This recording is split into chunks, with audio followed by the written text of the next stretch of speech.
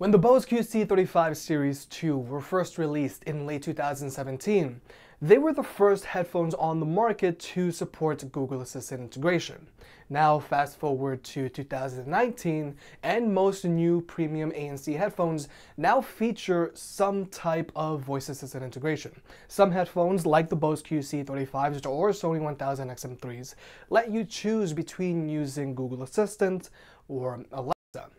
But now, the Bose QC35 Series 2 are also the first headphones on the market to support augmented reality. Now, I'm gonna be honest, Bose AR is still very much in its infancy, and it's only available on specific Bose QC35s. But I thought it'd still be cool to check out. Now, like I just said, Bose AR is only available on specific Bose QC35s, and it's also available on Bose's new frames. Well, personally, I wouldn't even bother picking them up, but that's just me.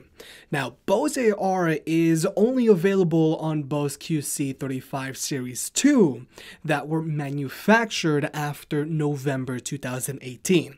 So to see if your Bose QC35s are compatible with Bose AR, first you should update the Bose Connect app, then tap on the gear icon in the top right, scroll down to product info, and then you'll see a tab that says date of manufacturing. Now, Bose AR isn't available on older Bose QC35s because Bose quietly did a low-key hardware refresh on their headphones. Bose AR works off of using raw sensor data collected from a newly implemented accelerometer, gyroscope, and compass found in newer QC35s. Now, the addition of these new sensors shouldn't have been a challenge for Bose's engineering team, and I think it's smart Bose did this minor hardware refresh on the down low, because if Bose decided to name these slightly retooled QC35s the Bose QC35 Series 3, then people would have been super disappointed because there's just so much anticipation and hype around the fabled Bose QC45s. Okay, so just what the heck is Bose AR? Bose is trying to take a sound-first approach to augmented reality to create new audio experiences and apps that react to your current location and how you move about an environment. And thanks to the new sensors built into the new QC35s, you now have a few new gestures at your disposal to interact with these apps. Now, there's currently a very short list of Bose AR apps that Bose is currently showcasing, but since they're still in their infancy, I found them to be very underwhelming, and some of them even routinely crashed on me, but that's okay. But in this video, I'm going to be showcasing two apps that I think do a very good job of demonstrating the accuracy and potential of Bose AR. First is Bose's own Radar app, and here you can see that you can tap on the headphones to make a selection, and you can also see that as I move my head, that arrow on the screen also moves somewhat accordingly. Now, don't freak out, the Bose QC35s don't have a touchpad all of a sudden. The built-in accelerometer is simply registering the haptic feedback from my taps, so you can tap the headphones anywhere really. Okay, now we're going to check out one of Bose's own 360-degree audio scenes. You'll notice that as I move around, the music is going to change in relation to my orientation. Listen specifically for the drums.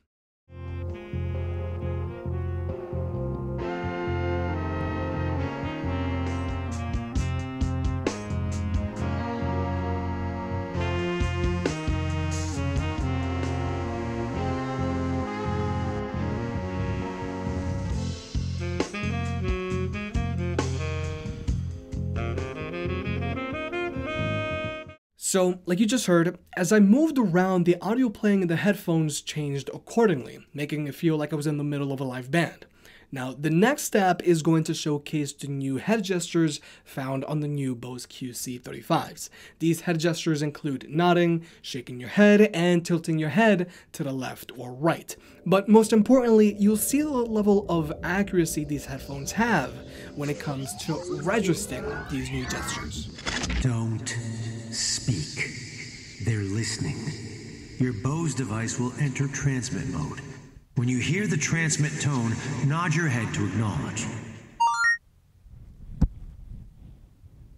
Good. I'm Arthur, NSA. I'm communicating with you through telepathy. Your device is a prototype receiver.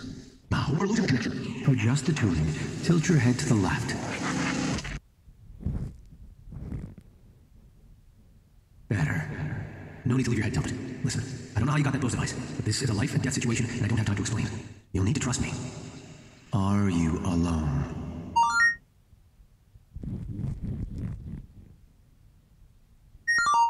It's okay, but be careful. They're not who you think they are. You need to know that nasty space aliens are out there, and they want that thing you're wearing on your head. Their jack and audio channels are on the globe to try to find you, which is why no talking. I'll ask simple questions. You can nod or shake your head after the transmit tone. Next thing, are you indoors?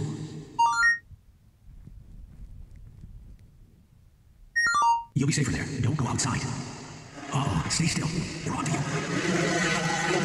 Those drones scan for heat signature anomalies. In a few seconds, you'll hear their scanner start up, and that will be the moment to act. It's dangerous. If you can turn a 360, your device pings their scanners before they spot you, we'll have the upper hand. Or you can play it safe and duck. Either way, get ready. 360 turn or duck. Steady. Now! You think you need to know about these details? Not again.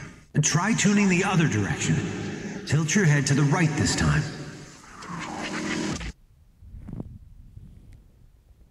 Good. No, wait. It didn't register right. Try the right side.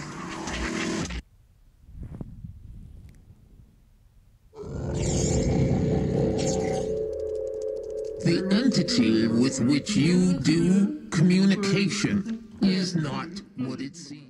So, like you may have just seen, gesture recognition on the Bose QC35s is pretty accurate. I just personally wish that nodding didn't have to be as exaggerated. I found that if I were to nod my head in a much more subtle and natural manner, it wouldn't have had registered as easily. But I personally think the new gestures available on the new Bose QC35s could really come in handy when it comes to interacting with your voice assistant. Imagine if you ask Google Assistant to send out a text to someone, and after Google Assistant processes your request and reads the text back to you before sending, instead of verbally having to approve the text message, you could simply just nod your head yes to let Google Assistant know that your text says what you want it to say and that they should go ahead and send it out. Or imagine if you tell Google Assistant you're looking for lunch, but you don't know where to go or what you're in the mood for. Google Assistant could then start reading off the top-rated dishes of the restaurants near you, and you can shake your head no until you hear something that you might like. Nod your head yes, and then Google Assistant will start navigating to that restaurant. What I'm getting at is, I think these new head gestures could open the possibility of being able to communicate with your virtual assistant in a non-verbal way, just like we do sometimes with one another. But still, like I said at the beginning of this video, Bose AR is still very much in its infancy, and it could definitely flop like Google Glass did a few years ago. But as more developers get their hands on Bose AR, maybe we'll see more robust apps pop up. I personally think Bose AR could prove useful when it comes to interacting with your voice assistant on your headphones, and it could also be useful for new entertainment applications. But for those wondering, no, you don't have to run out and pick up a fresh pair of Bose QC35s to mess around with Bose AR. It still has a lot of growing up to do. But maybe Bose AR will be pretty big on the fabled Bose QC45s if they ever come out. But comment down below, what ideas do you have for Bose AR? If you made it this far, I guess you enjoyed the video, so hit that like button and get subscribed. It helps out more than you realize. If you want to pick another products up mentioned in this video, those will be linked in the description down below, and you can also support the channel by checking out the merch store. But other than that, I'll catch you next time.